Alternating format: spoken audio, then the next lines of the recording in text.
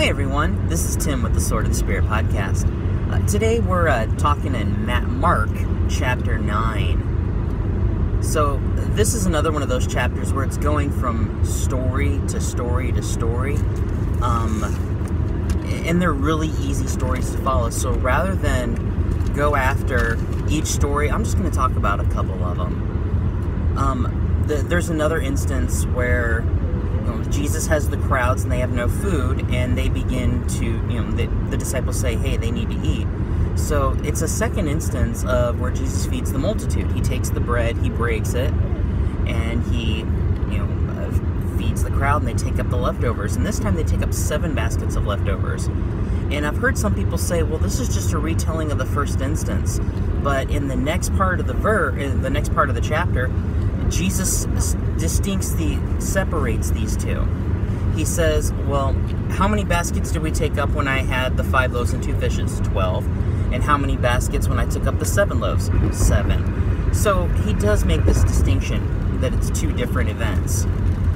Next story I want to talk about, and yes, we are actually on the road today, so it's raining, so you'll have to pardon the background noise of the rain, and yeah, it's the Dreyer family. We're in the car and we're on our way.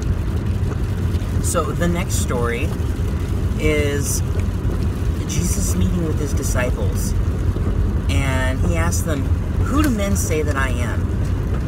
And they say, well, some say you're Elijah or one of the prophets. Some think you're John the Baptist. But who do you say that I am? And Peter says, thou art the Christ. And yes, that's coming from the old King James.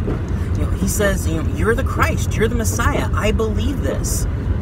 And in one of the parallels in the other Gospels, Jesus goes on to say, blessed are you, Simon Bar-Jonah, because flesh and blood didn't reveal this, but my Father which is in heaven. The fact is that Peter knew Jesus was the Messiah, but when he accepted this and he got this down in his heart, it changed his behavior radically.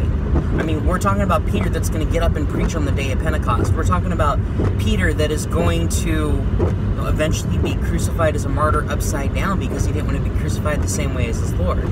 Now, Peter wasn't perfect, and neither are we. Yes, this is the man who denies Jesus 3 times, but, in the book of John, we actually see where Jesus goes back and he asks him 3 times, Peter, do you love me? He makes it right. So, folks, that's kind of the takeaway for us today from this story is, hey, do we really believe it? Who do we say that Jesus is? And that's a question that is, new believers and seasoned believers alike, we all need to ask ourselves this. We need to kind of get that in check.